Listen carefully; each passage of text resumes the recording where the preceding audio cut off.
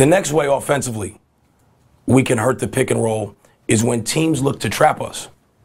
We can do what we call a circle back, where the offensive player who is setting the screen will then flash back to the basketball, run the basketball into his hands, and look opposite to attack with a 2-on-1 situation against a trapping defense.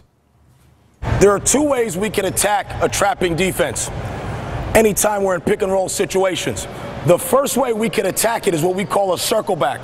As the ball is entered to the wing and Scott comes to set the side pick and roll, and we know the defense is trapping one of our better offensive players, and they force him to half court. Jason comes off. His rule is always 2 dribbles and C. Jason's getting forced out.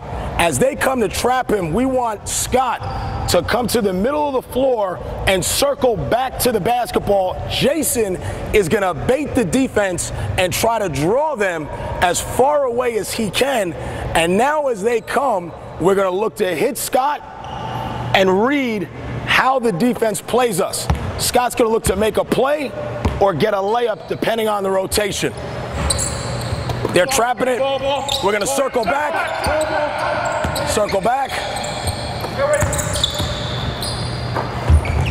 One of the things we can also do to hurt a trapping defense, as the ball is entered here and the defense has trapped the pick and roll a couple times, as Scott comes to set it, he can fake like he is coming to set the screen and immediately look to sprint away to the corner to force a rotation, and Jason can drag again and force the defense now to make a play.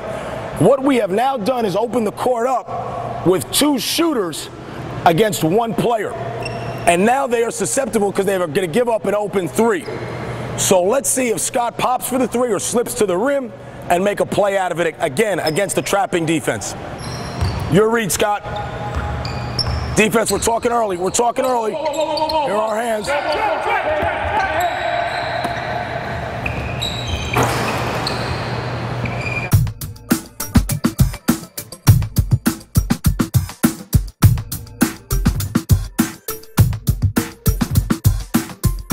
I would like to take this time to thank you for watching this application on pick and roll basketball.